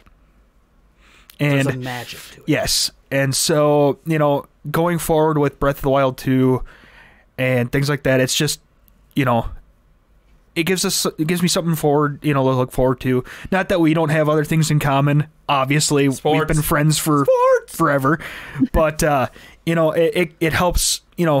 It helps with this. I mean, part of the reason why we're here is because of Zelda. One thing I'll remember when we were kids. So Zelda obviously was mostly just. No, I ain't handing over the controller. Everyone's watching me play. Forget about it. I don't care. Oh, you'll make out with me if you get to play Wind Waker? That's cool. You can make out with me while I play Wind Waker. I'm Not me, by the way. yeah, not Eric. I'm gonna throw that out there. I am not handing over this controller. I love these games so much. But I was a little bit selfish with my Zelda gameplay because my parents would always kick me off, and I'd always have limited time to play. So I was always like, nope, I'm playing. This is what I'm doing. You just whatever. But one thing that was integral and what's really cool is actually we're expecting some 25th Pokemon announcements a couple days after this podcast comes out. As I always remember, Pokemon was that one thing that we both played the hell out of. Link cabled up, trading away. Yep. Gotta collect them all. Gotta catch them all. And I'll always remember that. I just wanted to bring that because I had to get a 25th anniversary Pokemon. Oh yeah, for sure. That is coming. Yeah. I'm not talking about it now just because we know it's coming, and that'll probably be a huge topic next week. Cast, yep. Because if we get nothing now, I'm going to be shocked because they've been teasing even a little tweet out. They tweeted out, "Let's go, Sinnoh." They've set the internet ablaze. So I don't know what's happening. And I was a fan of the Let's Go games. I don't know, maybe 1 of 10. That was a fan. I have no idea. But so let's head over to Missclick. What's Zelda mean to you? That's a loaded question, but I'll try to keep it brief. Okay. Zelda for me, very similar. I have 2 sisters. We're very close in age. We're each about a little over a year apart, the 3 of us. We loved multiplayer games, but when we first got a hold of it, it was something that we experienced together. I was the oldest, so, I played, and it ended up awakening my love also for just narrating and voice acting, I guess, for the different characters, because my sisters read, they were younger, they read a little bit slower, so I just read the game to them, and it became a bonding experience. And it went from this childhood thing to where, not having all the systems, all the handhelds, Zelda to me came out every 5-6 years. As I viewed it, or being a family of lower income, I only got a game every 5 or 6 years, and I played the heck out of it when I had it. So Zelda to me became kind of this milestone checker in life, to where it was every 5 years, looking back where I was the first day I got the previous game, and how's my life changed since then? How have I grown up? How have I become a new human? What has stayed the same? What are things that I look back on fondly, or things I'm glad are gone? And Zelda, other than that, I think it sounds really cheesy, but as a kid, you have heroes that you look up to and people that you aspire to be. And I just loved the fact that Link, despite all the odds, did what he could to save the people that, or to save the people that he didn't even necessarily have a reason to. He could have just been like, nah, I'm fine. But he still decided, to put his best foot forward and have the courage to save the world against all odds. And that was something I looked up to as a kid. So I think for me, it was also a little bit of a moral compass checker. And then also to see how I've grown up. So now, when Breath of the Wild 2 comes out, I think back to where I was, when Breath of the Wild 1 came out, and how my life has drastically changed even since then, even when I thought there was nothing else that could make another drastic change. It's a really cool experience that it's kind of grown up with us, and they acknowledge that. And it's something that will ever shape, shift, and evolve to where I don't know if Zelda will ever end one day, if it ends with the legends or, however that decides to come. But it'll definitely be something that, if I ever do have kids one day, I let them experience for themselves and see how they, I guess, react to it for the very first time, and make sure someone other than the oldest child will get to play it. So, yeah, no, it's a very special series to me. Yeah, my oldest son told me the other day, and he's only played Breath of the Wild for maybe 5 minutes, but he's watched me play it a ton.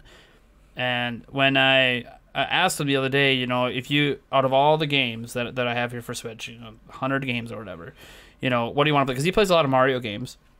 Sure. And he's like, well, if I can only play one, I would be Breath of the Wild. I'm like, but you barely played it. You sure you're not going to pick like Mario, like 3D World? You've been playing a lot of that lately. He's like, no, because the game doesn't end. I'm like, oh, okay. I mean, yeah, It's valid. Yeah. it's for pretty. sure. It's pretty. And I'm like, why? He's like, and he just said, Dad, I know how much Zelda means to you, and I want to play it just Bless for his you. heart. And I'm just like, are you saying this just to sucker me into more video games? Or because you actually legitimately are being sweet and actually want to play it because you know I'm a huge fan of it? Because my other kids don't care too much about Zelda, and that's fine. They discover their own games and their own things that they enjoy in life. If they're not even into games, that's totally fine. Which they're all into games, so I don't have to worry about that. But and then now I understand as a parent why parents would try to limit games. I get it. Right. I understand now that I'm on the other side. But Zelda was like an escape for me. The reason it became so special is because I've told this story before. It's been a long time. I grew up in a fairly good home. I had both parents. We were poor, but you know, it feels like everyone was poor back then for some reason. And my parents fought a lot, like a lot about everything. Literally, it didn't matter if I had Eric or friends. It didn't matter. It was always. It was not behind closed doors. Yeah. No, if you knew, like they would try to not do it in public, but the moment you got into the car, it's just. Oh. So like, I don't know if you guys have seen that Zelda fan film called Escape. Yep, I loved it. I cried. That was like my childhood. It was turn to Zelda to get the hell away from my life. Not because my life is like the worst life ever, but I didn't want to just focus so much on the arguing happen around me all the goddamn time. And yeah, I even got my GameCube smashed by my dad. He literally smashed it because I was playing it too much. And and what I didn't understand is like in that Escape show, like I get why the parents are upset at her because their grades were suffering. Sure. But like I was a straight A student, so why are you mad at me? I play sports. I'm a straight A student, and I'm playing a game. What the hell is the? And I obviously had to do with stuff going on in their life and his life, and so it really wasn't about me, but it was also like one of those moments, like when the parent unplugs the system and all that, and I'm just like, man, I've been there, and it just if you guys want even a taste of what my childhood was like you can go watch that movie. Or that little mini show and kind of give you a taste of what it means to escape in a game. And I'm sure, you know, a lot of you guys, if you're watching a passionate podcast like this, you probably know what it means to escape into a video game. To get away from whatever's going on in your life. It doesn't just have to be as a child, by the way. I've had complications in my relationship that I've escaped to Breath of the Wild for as an adult. Like, just entered into that world as a parent, frustrated with your children. They go to bed, I'm turning on a video game. I got to get away. I need to go somewhere where I'm the hero in my own story. And in a way, with your children, you can be the hero in their story, but when they don't show the appreciation for what you do, because I know from a kid that comes later in life, usually it doesn't happen early. It's one of those situations where Zelda's always been that game I could escape to. I've played a lot of games, but Zelda's always been the one that it's like, look, if I'm in a rough spot in my life, it's Zelda that's getting turned on. Sure, of course. Something about it just, I don't know if it's Link's struggle. I don't know if it's just how he overcomes expectations of someone who, like, doesn't, he's just a kid. He's just a kid. Yeah, maybe there's something special about him to try for. That's great, but if there's something special about him, is there something special about me? And how am I going to call upon my own Triforce of Courage to get through whatever I'm going through? And so it's just always been there. And I think always will be. The fact that when Breath of the Wild 2's trailer dropped, and I was reacting, and I almost had a heart attack on stream. Yeah, you did. And I mean, God, that was what? How many years ago back was that now? That was 2019? Yeah, so I was like, what, 32, 33 years old? And here I am, like, literally, like, I'm a little kid that just got like an announcement of like a sequel to their favorite movie or something, like Frozen 2 or whatever. Honestly, like watching that trailer, getting all excited as a kid, it's like I literally Yulia, my fiance, watches it, and she goes, "I've never seen you get that excited before." I'm like, "You just don't understand." Yeah, no, like, it's... Zelda's a different level for me. Sure. And it's not more important than you. It's not more important than the kids. But it's like, it's been there for me more than almost anybody in my life but you. And yeah, when good things happen in your life, I get really excited too. And it's not going to be as big a deal as my wedding day. But next to the birth of my children and a wedding, don't really know too many moments that are a bigger deal to me. Even when I finish up college that I'm in right now. Like, it'll be nice to know I graduated, but I'm going to feel even better when I beat Breath of the Wild 2. Yeah. And I know it.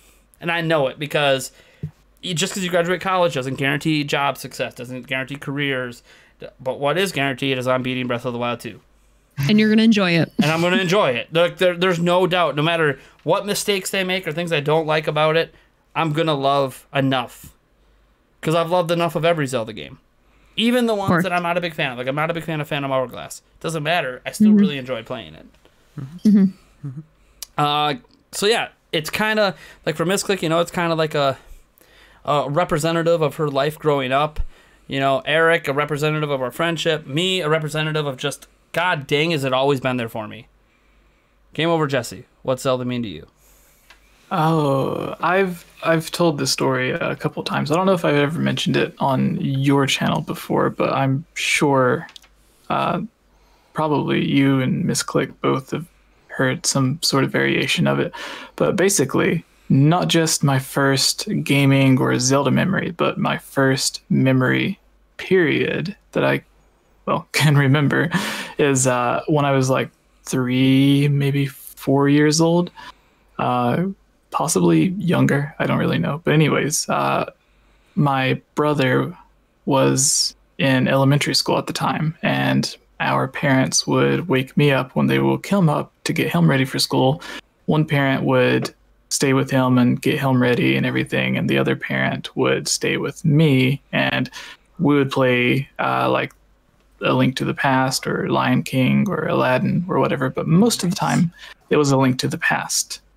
And I ended up just like falling in love with the game. And then I remember for Christmas when Ocarina of Time came out, I got it, and that took me even deeper into the games. And so now whenever I think about the Zelda series, especially A Link to the Past, I think about how my mom, who doesn't even like games at all, would still sit through and play that game with me and be able to like figure out the puzzles and beat the bosses better than I was at the time. And then when Breath of the Wild came out, my little brother and I were playing through it, and my dad, who had never really played video games, he would play through Breath of the Wild with us just because he likes the whole basically anything that looks in any way similar to Lord of the Rings or any medieval there it is. stuff. So, Lord of the Rings. Okay. Yeah, so he would watch us playing it, and he would get drawn into it, and he started his own file and everything, and played through I think he made it off the Great Plateau, and that was it. But it's still interesting times. And then even now with my daughter and Link's Awakening, she loves Link's Awakening, even though she doesn't have any real connection to Zelda. She still really likes that game. Being able to go fishing and just she usually just stays around the first area and plays with the cuckoos or the chickens. But yeah, and that always makes me wonder, like Link's Awakening and Breath of the Wild, like with Breath of the Wild obviously introducing a whole new like generation of people to Zelda. It always makes me think, like, I don't know what it is about this game, but for some reason when you're a kid and you play it, it just sticks. For whatever reason, I don't know how Nintendo does it, but they find a way to make it connect at all ages and somehow make people who played it a long time happy, but also people who have never seen it before just fascinated. And I'm not sure how they do it. I don't know. Nintendo's always been this company that's, for everybody, But like Zelda's like that one franchise that's like, no, but this is legitimately, it means something to so many people. Sure. In such a deep way. And like, I think about my son now as he's watching Let's Plays of Breath of the Wild and playing himself because I got him his own copy. He doesn't know yet. He's getting, he got a Switch for his birthday like last year. And as excited as he was, he started taking it to school and it got stolen. Oh. It is what it is. I felt bad about it, but I was also not in a good place financially at the time to really do anything about it. So it kind of sucked. But he doesn't know he's getting a Switch later this year. So Santa got him his own copy of Breath of the Wild in preparation. That's exciting. In preparation, he doesn't. I don't know how he doesn't get this yet. I have my own copy. You don't have to get it again. It hasn't really clicked with him yet that, oh, by the way, this means you're getting your own system. So you don't have to use Dad's copy and take my copy out of the house and lose it. So, like, knowing that he's already building that connection, knowing that when I play the game, all three of my kids will walk into my office, sit on the couch, and just sit there and not even say a word and just watch me play it and just in sheer amazement of what's going on. My daughter, she likes the game. Controls are a little complicated for her for some reason. I don't know why. She's 10. I don't know why she hasn't figured it out yet, but she still loves watching it. And it's like, even just watching, in the era of watching streamers, you know, all of us stream. All of us have streamed Zelda games and played stuff. Like, watching how people could just be amazed at watching people play, even if they can't get into playing it themselves.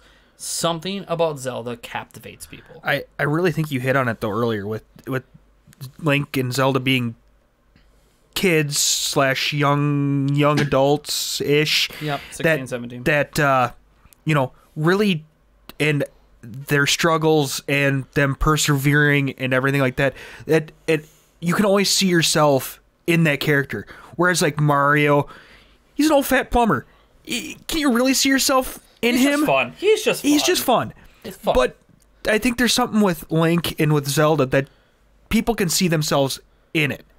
Well, even like when you think of just Breath of the Wild, like Princess Zelda, from the very beginning, when you start to learn about the past, there's all these expectations on her. Like, she's supposed to be like the key to stopping everything, and she can't figure out why she can't call upon her power. And it's okay it teaches you it's okay to fail. Yeah. To a certain extent. You will persevere. Kind of like kids. Parents put expectations on their kids. You need to get good grades. You need to do this. You need to do that. And then you're not always going to live up to those expectations. And that's what happened with Zelda. She was failing to live up to the possibly unrealistic expectations her father put upon her based on a prophecy. And it's kind of like, oh, we want our kids to always be better than we are, so we always put these expectations on them, trying to get them to work hard, trying to get them to be responsible, and they don't always live up to it. And sometimes they feel great shame and disappointment. And this is, you know, kids get sometimes depressed over this stuff because they feel like they're failing their family. Yep. And Zelda kind of teaches you it's okay to not be perfect, to mess up. It's about just don't give back up and not, you know, don't give up just because things aren't going well in the moment. And that's something I learned from Zelda, and I'm trying to teach it to my kids. Like, hey, yeah, I know you can do better in school. I know that. Let's work towards it. Let's figure out why you're not, and just pick yourself up and dust yourself off and get back at it. You don't have to just kick yourself. You know, like the hardest thing for me was I have a daughter who has depression, and before we were willing to get her looked at and trying to deal with it through counseling and everything. She would always say, like, anytime something bad happened at school, if she got a bad grade on a spelling test or whatever, because she knew that, you know, that we want her to get good grades, but we're more important to us that she just does her best. And she would feel so down on herself. She'd come home and say, I'm a loser, Dad. I'm a loser.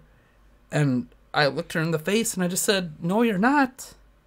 I know, like, we're not even you're putting these expectations on yourself because you want to make us so proud. And it's like, we are proud of you. It's okay. Yeah, you know you can do better. It's good that you know that you can do better. But you don't have to, like, kick yourself when you're down. Like, let's think, what can we do to do better next time? Like, can we change our study habits? Can we try flashcards? Can we do something different than what we've been doing to help you retain the information? And she just said, I don't know, Dad. I don't know. I'm just a loser. And I'm like, I remember talking to my fiance about it, and I'm like, we can't let our kids feel like just because they didn't do their best or they let themselves down or let us down, that there's nowhere to go. And Yulia said, well, how did you deal with it? I'm like, I had Zelda. My parents didn't teach me that. My parents did nothing but make me feel like a disappointment. Because I do have a really high IQ. Things are easier for me. So when I didn't put in the effort and I did get low grades, punishments were swift, punishments were hard, and they never made me feel like it was okay to not want the same things that they want. Because they wanted me to do this and that, and I just didn't really have an interest in it. My parents hate that I do YouTube. They are not supportive of this at all. Even after all this time? Even after all this time, they do not care. Yep. They think it's a waste of time. Yep. They have given up trying to tell me what to do. But they don't fundamentally understand. And I don't think they ever will. I don't think they've ever been open-minded enough to understand. And that's okay in some regards. Nowadays, they've more or less just kind of let it be. They know I do it. They know I'm in college as well, but they know I do it, and they just kind of leave it alone. But in the back of their mind, anytime things come up, they're like, you're wasting your life, you're this, you're that. And I'm like, but I enjoy what I do. And like sometimes there's things that are just more important than paychecks. And I grew up poor, so to my parents it's always paychecks, money, you have a family to support, and my family is supported. So I don't know what else you want me to do. Should I be happy? And I understand as a kid growing up the pressure always put on me. Like my parents wanted me to be a doctor growing up. Hey, you have the brain, be a doctor. I'm like, but I don't want to be that stuff. Ever consider what I want to do? And I think that happens with the kids where my children want to be better than we were, be in better places than we are. Not, because my children are experiencing right now where we only have one car. We had two. Both cars broke down. We were able to, scrounge together enough to get one more car. But, we can't always go everywhere because mom's at work or dad's at work or we don't, it is what it is. That, yeah. And they don't want to see themselves in that situation. It's like, but just because you're not always attaining what the goals you have doesn't mean that you're failing. You need to find your own path. Find your own wants and desires. Sure. But Zelda was how I did it. And so I think Zelda's actually helping my son a lot. Ever since he started playing Breath of the Wild, he has actually become less afraid of communicating at school. Good. Because he doesn't communicate his feelings very well. But since he started playing Zelda, now the teachers actually know what's going on. Of course, today, God, that little crap today. You know what he did? I got a phone call from the school. Hey, does someone in your house have COVID? I'm like, no. It's like, well, your son's walking around telling everyone that everyone has COVID in your house. Oh, Lord. Oh, Lord. I'm like, so he gets home, and I'm like, dude, what the hell, man? Like, this is not good. Your teachers can get, in serious health trouble. issues. Oh, boy. Yeah. Like you don't joke about this. And, Yeah, he's just like, I just wanted you to pick me up so I could play Zelda. I'm like, no. No.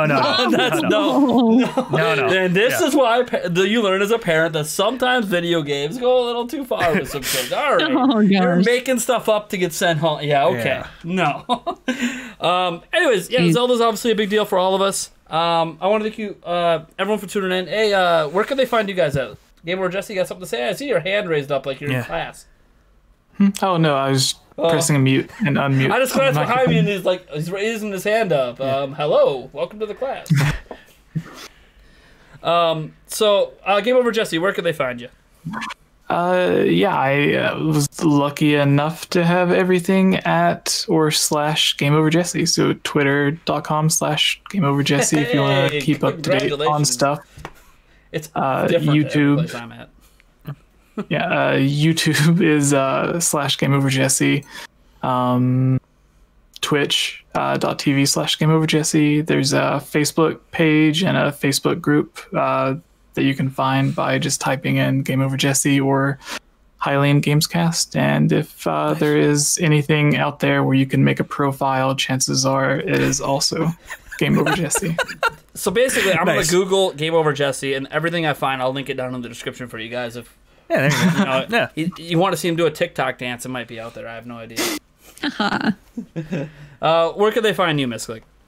Yeah, thanks for having me. This was a pleasure. I love just being able to talk about Zelda, and obviously constructive criticism about what could be changed and bettered, but not be all doom and gloom about it. like the internet tends to be. So Yeah, it's the really internet nice. is like extreme one way. Everything's on fire, and I'm like, you know what else is on fire? Hyrule Castle Town. We could have a lot more. Yeah, right. Especially right now with all the Blizzard stuff going on. Like, y'all, this is what we're going to focus on right now? Jeez. Anyways, yeah, thanks for having me. You can find me on YouTube as Missclick Gaming. Other than that, I'm pretty much just Missclick on everything else. I'm Missclick_live on Twitch, which we stream pretty much every day except for Sunday. But yeah, just we love Zelda. I think Zelda's also awakened my love for Let's Plays. We do tons of Let's Plays of games on all different consoles and PC and stuff like that. So yeah, it's a good time had by all. I love meeting how do I say? I know how important Zelda is to me. So when someone plays Zelda and experiences it because they know I love it, it means a lot. So I like playing the games that are their Zelda to them. And, you know, they get to watch my reaction thusly. So it's an honor. Thanks for having me. Yeah, no problem. Hope I can have you guys on a future episode down the line. Cool. All right. Thank you guys for watching. You can find this podcast obviously right here on YouTube if you happen to be watching the YouTube version. If you're not and you're listening to the audio version on iTunes, Google Podcasts, God, we're everywhere. Anchor, Spotify. We're literally on like 12 different platforms audio-wise. If you happen to find us through there and you want to see the video version, we have a full-on video version on YouTube, fully edited, trailers, lots of a wonderful set, if I do say so myself. I don't know. It's different than any other set I've seen, so I don't know. I'm trying to be original over here. Otherwise, as I said, go find us on anywhere you prefer to listen to podcasts. We're probably there, and if we're not, let me know, and I will get us there, because I want to be where you want your ears to be. Whether you're working out, driving in a car, maybe you're listening to it while you play games, because some people do that. So, all right. Thank you, guys. Catch you in the next episode.